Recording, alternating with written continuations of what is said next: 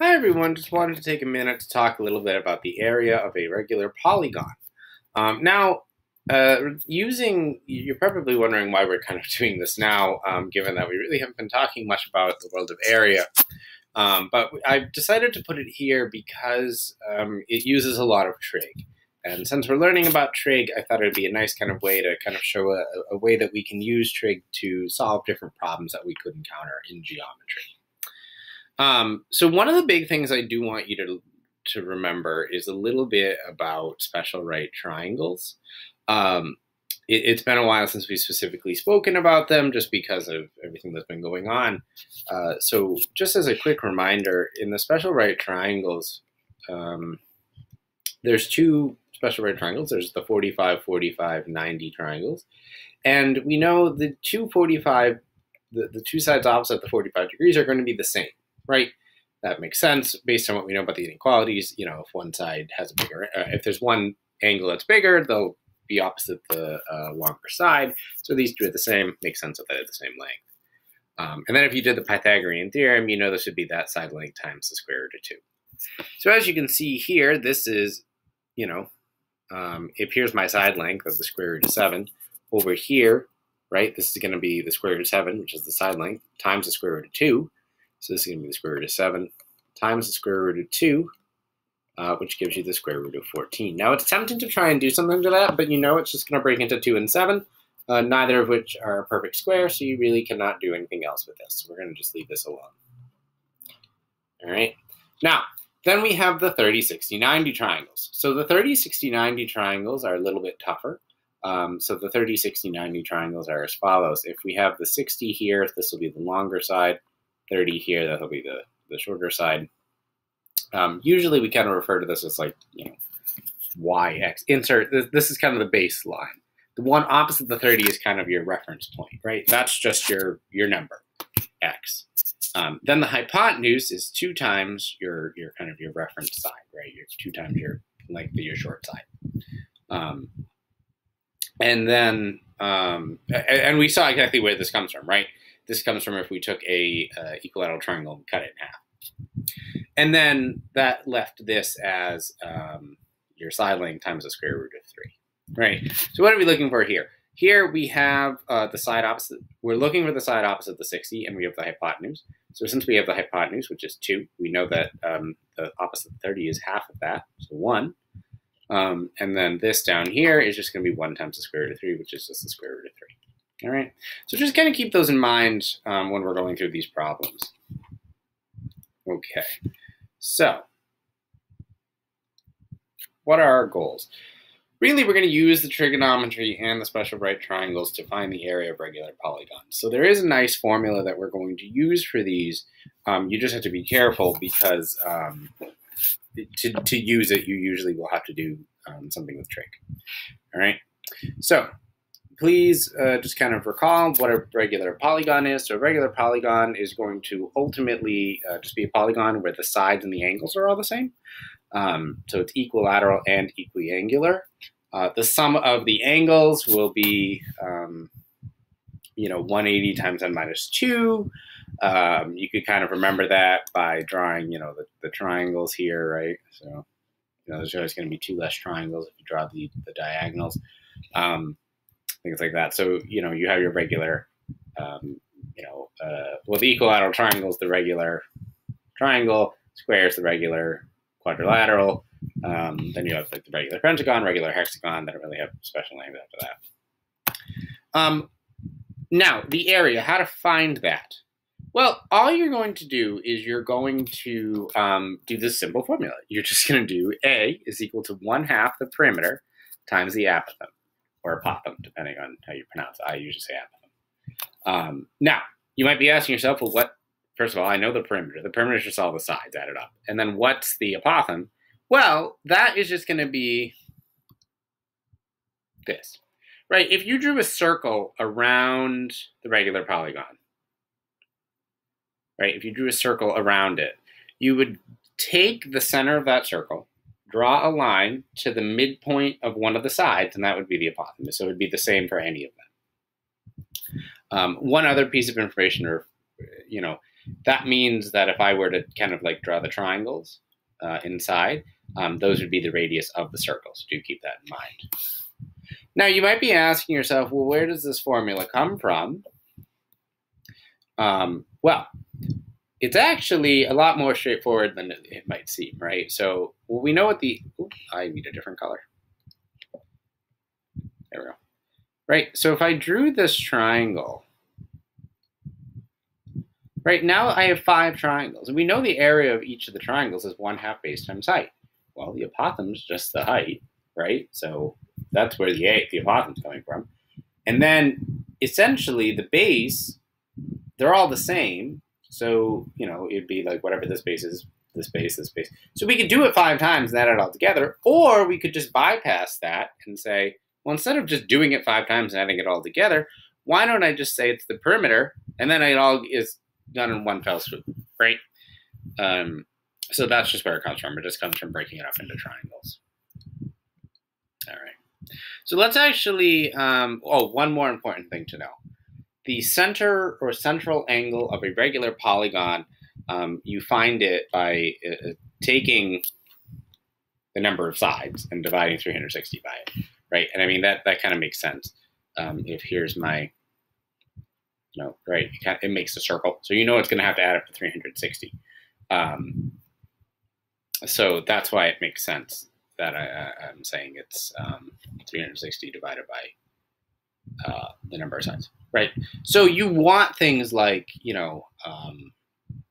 want things that are going to give you things like 45. You want things that are going to give you angle measures that are nicer, right?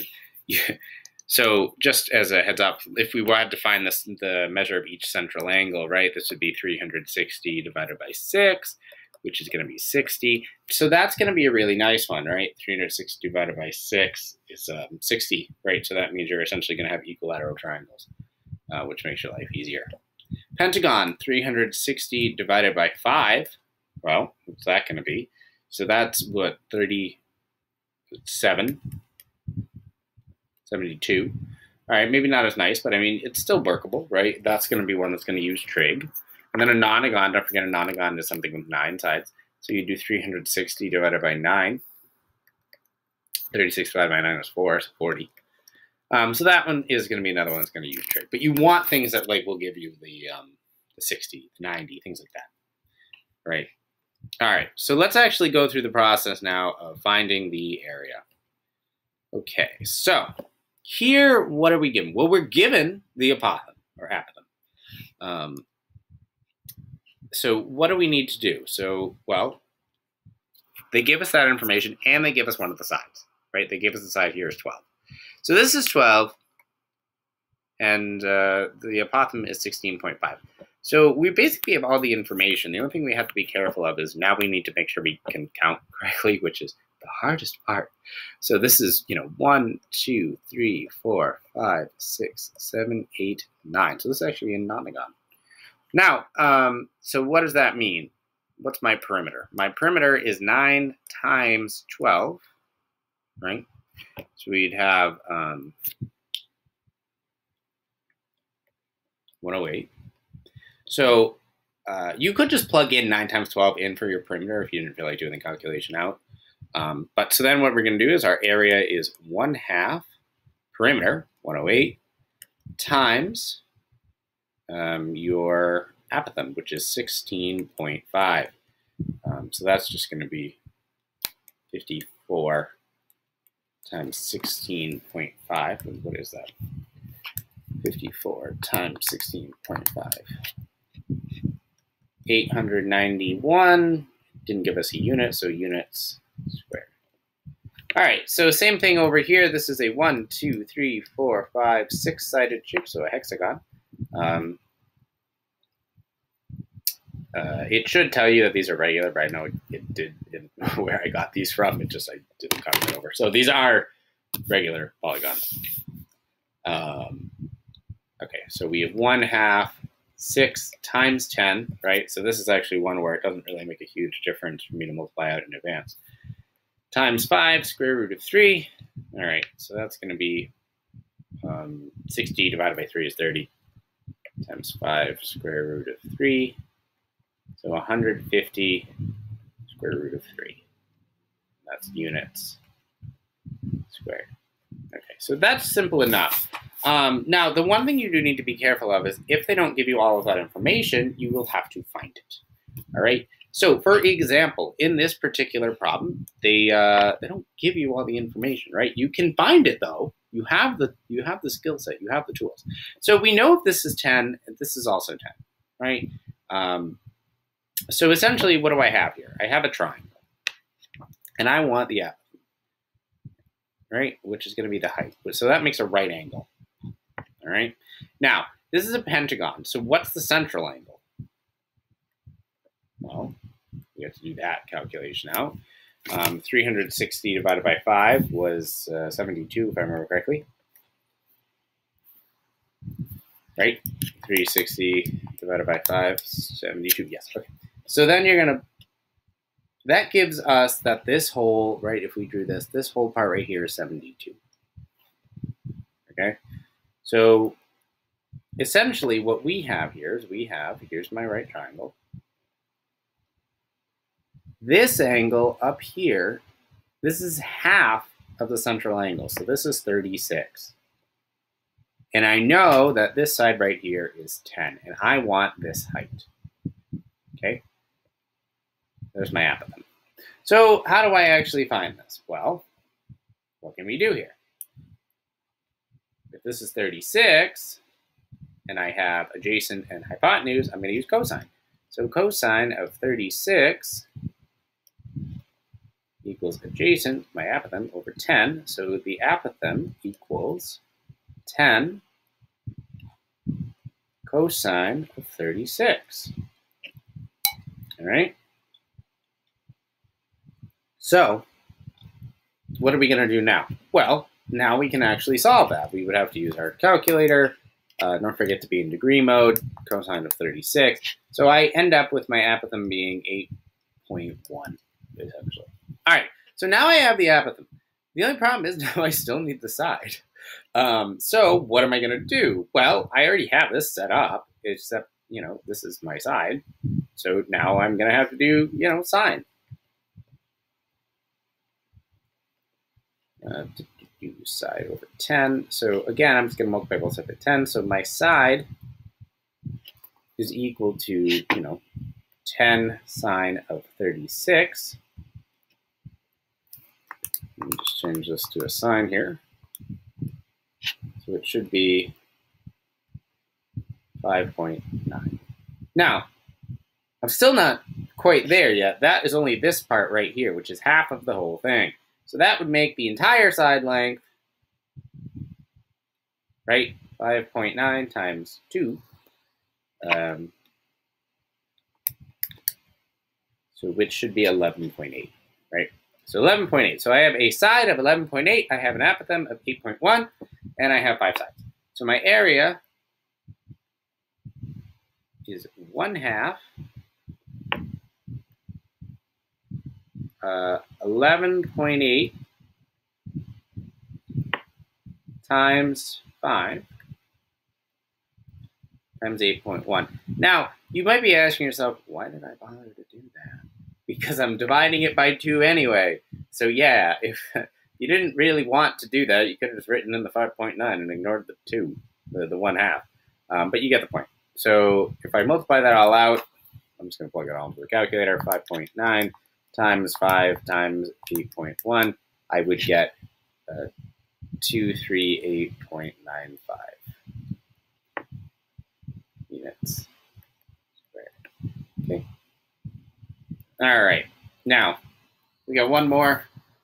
I'm going to use a different color so you can see it better. All right. So now I have the side is 15. And how many sides do I have? 1, 2, 3, 4, 5, 6, 7, 8. So I have 8. So, well, what do we need to do? First of all, let's figure out the central angle here. So 360 divided by 8 is 45. Okay. So I have a triangle where this is 45. So if I cut that in half, right?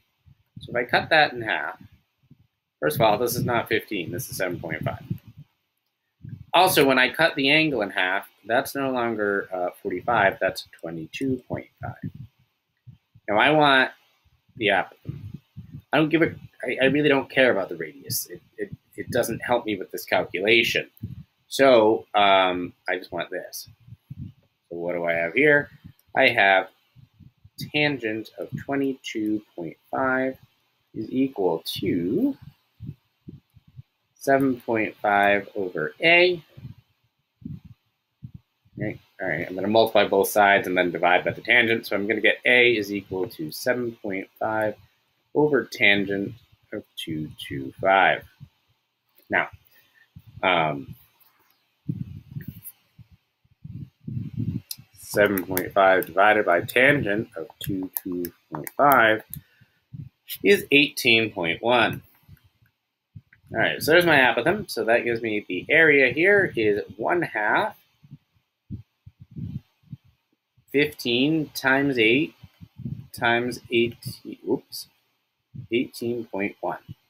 Okay, so do be careful. This, I'm realizing now this is multiplication, but looks a little bit like a decimal place. So 1/2, that's 4 times 15, which is 60. So 60 times 18.1 is about, what, whoops, 86 units. Great. And there you have it. So pretty much it's any other problem that you do is going to be some sort of derivation of that. You like the ones that give you either the apothem or the side. You like less the ones that give you the radius. But it's still doable, right? You just need to be careful with what you are calculating. All right. So anyway, that is everything about the world of finding the area of a regular polygon. Let me know if you have any questions, and have a great day.